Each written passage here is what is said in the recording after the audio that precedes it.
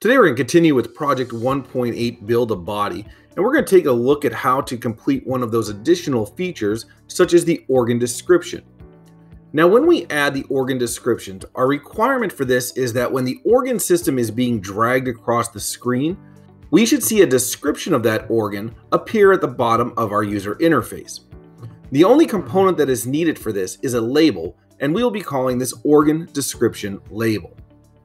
Now, in order to update that user interface, we're going to insert the label at the bottom of the screen.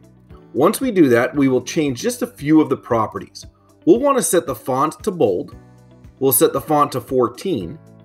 The height will be set to automatic. Our width will be set to fill parent. And we will need to set the text to whatever that organ description is. Let's go ahead and open up MIT App Inventor and complete this part of our program. Now that we're in our MIT App Inventor, we're going to go ahead and add that label to the bottom of our screen. We're going to need to make sure that we go ahead and click on User Interface drawer, and from there we're going to find our label. Once you find your label, we're going to go ahead and take that label and drag it down below that table arrangement. Once you do that, you will need to scroll down on your user interface in order to see that label. Now that we have our label inserted, it's time to go ahead to our Components window, and we're going to go ahead and rename that to Organ Description Label. Once you rename that, we can then go ahead and change some of our properties. We're going to go ahead and make the font bold. We'll go ahead and leave the font set to 14. We'll go ahead and leave the height at automatic, but our width does need to be changed to fill parent. We'll then go ahead and change that text from text for label 1 to organ description. And we're going to go ahead and put a colon after that along with the space. Now, once we have that, you can go ahead and change that color to any color that you would like. But once you go ahead and click off of that, you should now see that organ description at the bottom of your screen. From here, we're ready to go ahead and take a look at what we need to do to program this through our block view. Now, for our block view, we need to understand the logic behind that organ system dragged event handler. So what we want this program to do is that whenever we drag that organ system, we want it to be able to move to the location that we place it, but we're now going to go ahead and also display a description as we are dragging it across the screen. In order to do this, we're going to need to set that organ system label's text to show whatever that correct description is.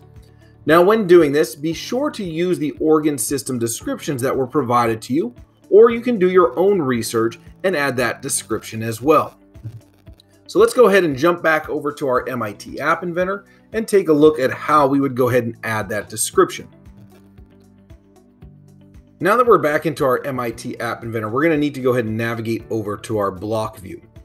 Once you're in our block view, what we're going to need to do is scroll down and find that organ description label that we just added.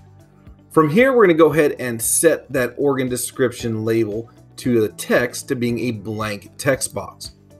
Now, by doing that, what we can do is simply go ahead and duplicate that 3 more times. Now, your organ description is going to go within that dragged event handler. Once you place them in all 4 of your event handlers, the last step is to go ahead and simply add the description into the blank text box. So for our brain, we can go ahead and take that description that states that the processes information from internal and external sources from the body. We can simply go ahead and just paste that into that empty text box. Now you'll need to do the same thing for the remaining 3 systems. So again, for my digestive system, I can go ahead and place in the description that was given to us. Same thing for our urinary system. And last but not least is going to be that respiratory system. Now, once you have all 4 of those descriptions entered into your MIT App Inventor, it's time to go ahead and test your app.